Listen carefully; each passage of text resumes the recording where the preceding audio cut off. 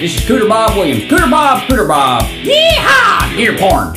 Hey, what's up, y'all? Cooter Bob Williams in for Rod Glide. Well, he's still out in the woods trying to get himself a big deer. Today we're going to go over the MXL 990. This is one fine sounding microphone for under $100. It is cardioid, frequency response of 30 to 20K. It has FET preamping and signal. And you also need phantom power. Now, I've used them all from Neumann to AGG to Sennheiser and Telephone. And let me tell you, this is a really fine sounding microphone. I put it right up in there in a class with $1,000, $2,000 microphones.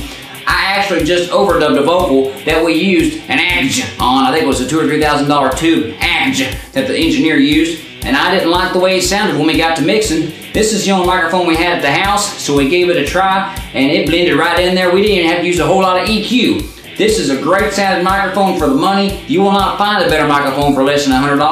MXL 990. Check it out today.